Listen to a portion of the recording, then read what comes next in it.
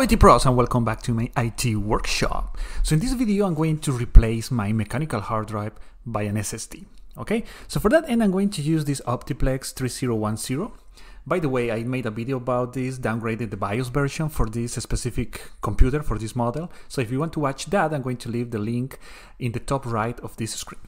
So, but this don't only apply to Dell. So you can use any computer. I'm going to show you later in the video what happens. You can do the same for a tower computer, maybe that you might have built, or you have it from Dell, HP, Lenovo. This process is the same for any other brand, but just this Dell is the one I have.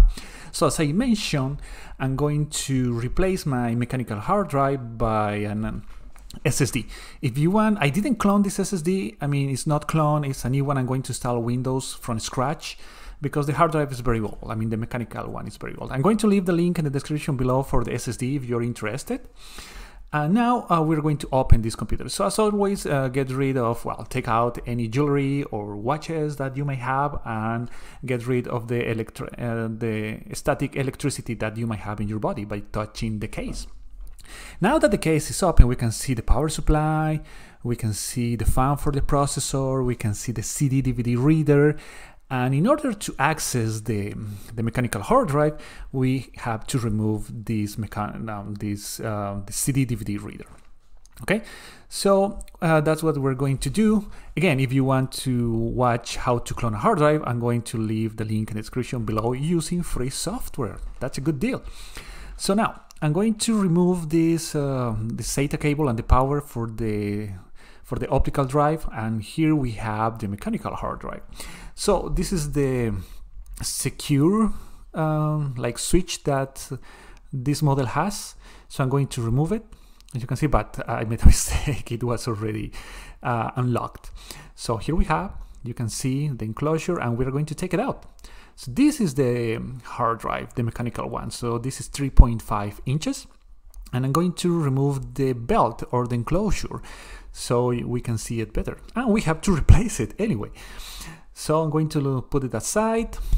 And now I have this big space. But obviously you can tell that this is too big. I mean, you can put it like that and leave it like that, but it's going to, maybe it can be damaged in the future. I don't like that, especially if you're not going to support it for a long time. I don't recommend doing that, okay? So for that, I got this bracket. So this one is internal 2.5 to 3.5 SSD HDD mounting kit. So these are brackets that you can use to adapt your SSD to a 3.5 enclosure. So as you can see, it comes two. If you're interested, I'm going to leave the link in the description below. It comes with the screws as well, which for me it's a plus, honestly. As you can see, we have two sets, and it says Shenzhen because, of course, this was made in China. And what we're going to do now, I'm showing you how it looks. So we have to put you have to attach the SSD to this bracket. So to do that, I'm just going to show you how it looks. So when you have the SSD attached to this bracket, you have to put it inside this enclosure because that's what we need for this model. And bigger computers like tower computers have this as well. I'm going to show you later, like I mentioned. So be patient for that. And now, as you can see, we need this. Otherwise, it would be like not securely attached. So we don't like that. So we have two kind of screws, the small ones to attach the SSD to the bracket, and these silver ones. So you can use in maybe older tower computers. So I'm going to attach it now using my loyal Phillips screwdriver, which you're going to see in a few more seconds. And the video is sped up, so you don't have to wait all the time that it took me to put these screws. I don't know why it took me so long. As you're going to see me doing that. So while we wait for me to do it, even though it's sped up, I'll just remind you, please subscribe to the channel if you like this video. If you have any comment or question, leave it in the comment section below. I'm going to leave the links for the brackets and the SSD if you're interested in those. Now, after, since we are doing this as well, if this is the first time in the channel, please look around. Maybe you are going to find a video that is useful to you.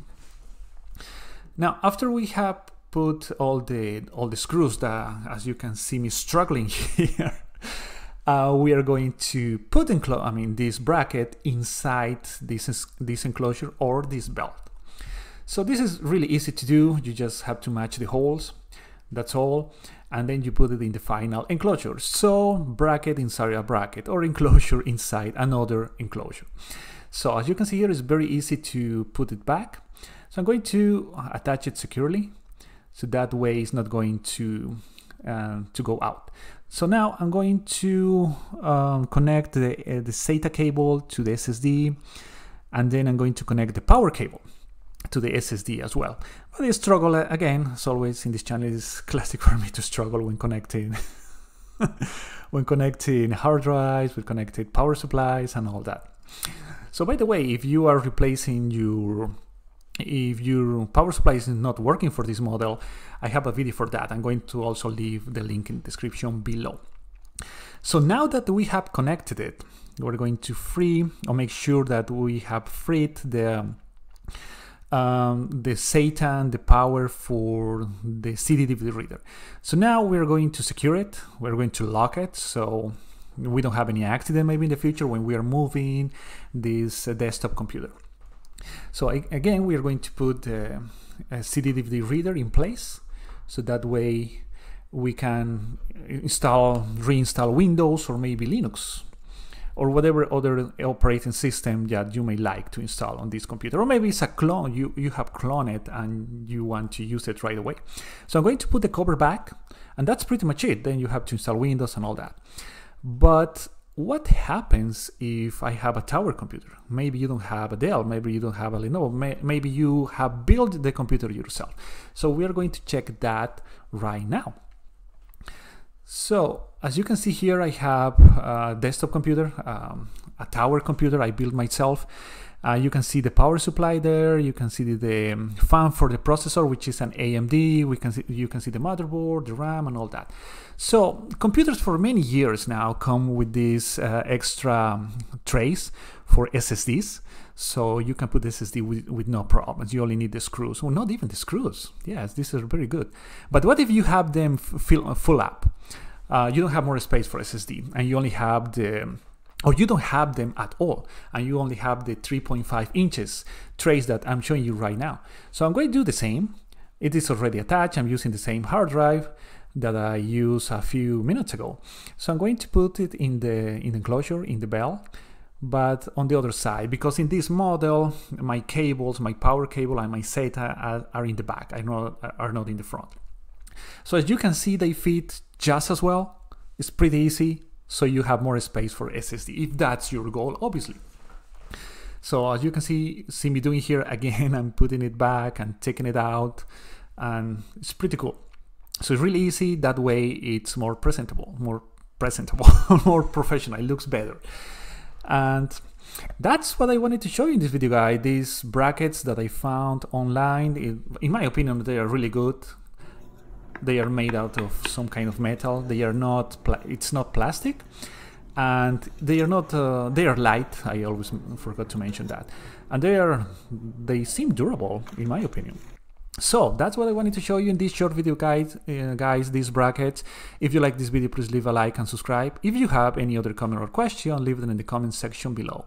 And as always, I'll see you in the next video.